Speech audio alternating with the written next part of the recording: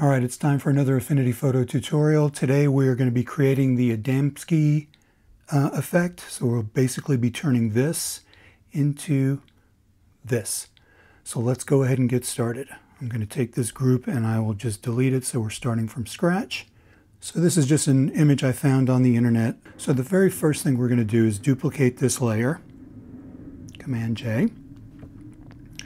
And then on this layer, we're going to take and create our background that we're going to be using. So we need to get rid of this guy and his shadow. So let's zoom in a little bit here, and we're going to use the in-painting brush. And we're just going to come over here and I'm using a trackpad today, so bear with me a little bit. I will speed up the portions that are tedious.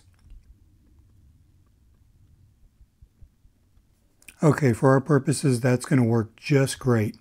So let's go ahead. Now we need to separate him from the background. So let's turn this layer off here and come back to this layer.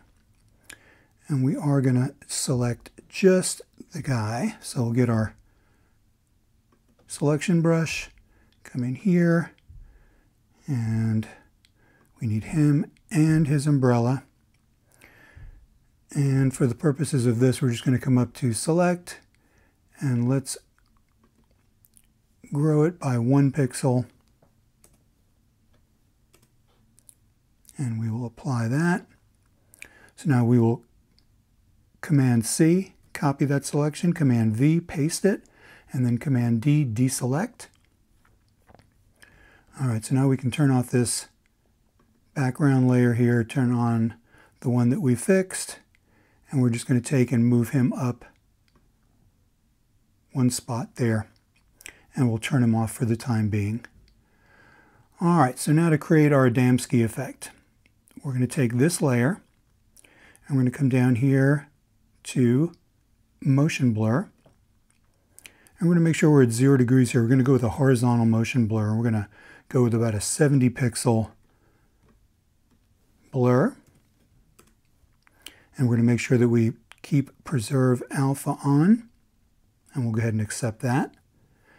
And now to create our more dramatic background, let's just take this layer and we will duplicate it, Command J. This one we're going to change the blend mode to a linear burn. It gives us those nice deep colors like that. That looks pretty good. And if we want, we can actually dial back the opacity just a little bit. You can play with this later on and find what works best, the blend for you. So now all we need to do is add our character back in. So let's turn that layer back on, and we've got him, but he's just kind of there floating in space. So we're going to take and duplicate him, Command J. And then let's come down to this one. And we will flip him vertically like that. And then we're just going to go ahead and move that one down to where he's just touching his own self like that. That's pretty good. All right, so now what we'll do with that layer as well, we're going to take it and we're going to give it some motion blur. And we're going to add in that same amount of horizontal motion blur. Maybe now, probably a little bit less. Let's go with like 25 pixels on that. 30 or so. That works.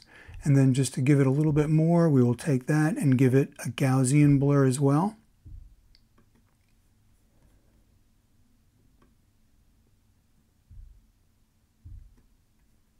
Maybe not so much. Maybe right about there.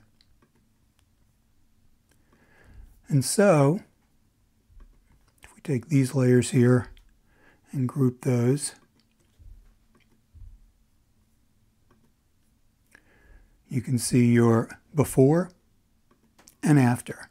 So easy way to create a dramatic Adamski effect. I hope you liked that. If you did, please hit the like button or think about subscribing to my channel. Until next time, peace. Talk to you later. Bye.